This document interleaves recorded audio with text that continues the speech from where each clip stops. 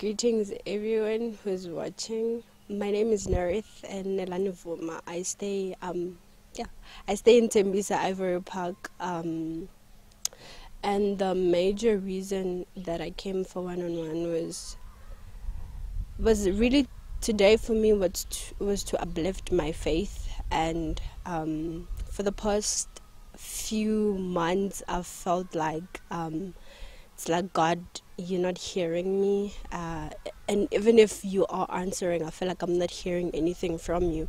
So when I came here, I knew that today I would leave with an inspired spirit and just to take on anything that will be coming at me. First, it started out back in like late 2019. I got a prophecy regarding a house, and I knew very well that I could barely afford it. So all this time I've been waiting on God to actually get an approval of a house. So I knew for some reasons it could be that it hasn't happened because it's not yet time, but also I wanted to come here so that I know I still stand on what God has promised me. So yeah, I did have an expectation, and it was mainly on really just getting a house because it's a house for everyone at home. It's not just for me. So that's why it was actually starting to weigh me down because I felt like it was taking forever. But then at the same time, I would look at it through the lenses of what if it's just not yet time. But I still believe God will still do it for me as He's promised. Okay, also,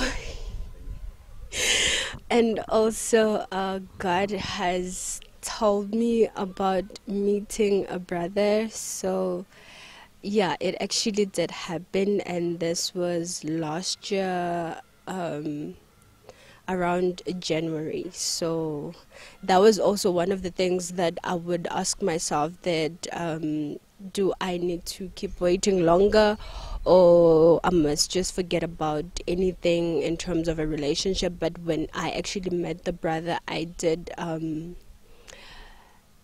feel a sense of relief. Actually, if it's not everything that God covers, but there's certain things that He can actually bring out so that He tries to uplift me as His child as well. Today, I got an opportunity to meet with Prophet Andres on a one-on-one session, and he still told me about the house is still coming, and also I'm going to get a better job because I've been praying for a better job. And he also still did confirm that I will get married, and I would like to thank God for that. I can confirm that everything that he said, it's actually what I've been hoping for, because I'm from a family that marriage, it's actually the hardest things that happen.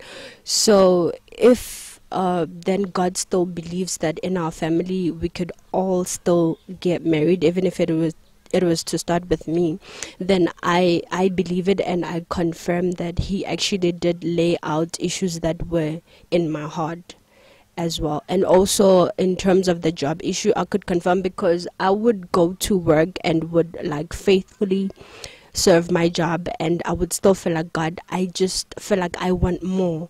And when I hear that God still allows me to voice out and He can still respond in that manner, it just it makes me to stand more firm where I am, because now I know there's surely like the next good thing that's awaiting for me. And also in terms of the house issue, I'm still looking forward to that, and I'm still grateful that God still wants better for me and for my family. Well, I feel relief because the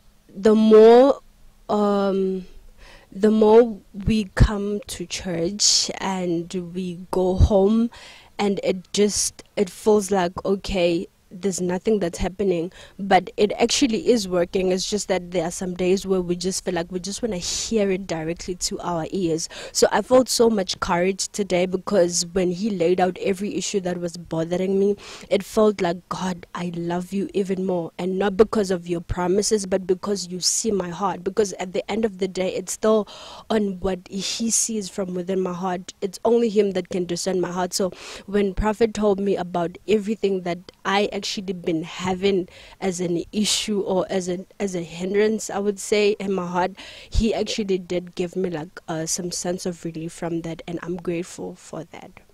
Well, the only strongest advice that I'm also still standing on, it's just to seek God, or rather seek his kingdom and his righteousness, and every other thing will be added unto us. Tomorrow I want to see this thing.